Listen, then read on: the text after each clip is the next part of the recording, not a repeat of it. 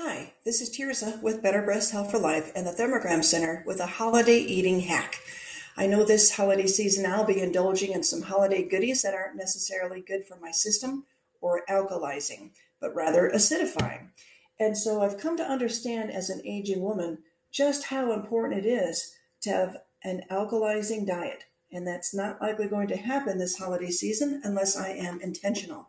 So, what I intend to do each day in between meals is make sure I'm taking in some alkalizing beverages and products to help me alkalize my system. Remember, your blood must be alkaline, and when it's not, it will rob calcium, magnesium, phosphorus, and other minerals from your jaw, from bones, adding to osteoporosis, osteopenia.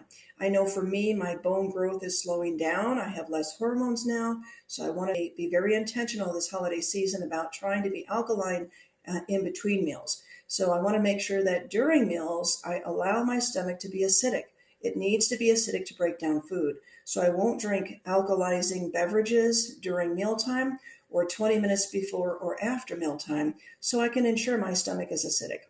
But in between those meals, I use pH strips to check the alkalinity or acidity of my beverages, my water, my teas, my coffees.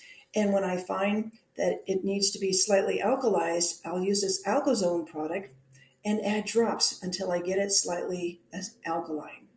Also, in between meals, I consider using my greens drinks. So a lot of produce drinks, actually greens first here, as you can see on the label, it even says it alkalized now. So it's really helping me to get my blood alkaline. So I'll drink this in between meals to do so. So there you go. There's a holiday eating hack. If you can be intentional about trying to ensure your blood is somewhat alkaline and then enjoy those meals and holiday goodies with an acidic stomach, hopefully it will help. Thanks. Happy holidays.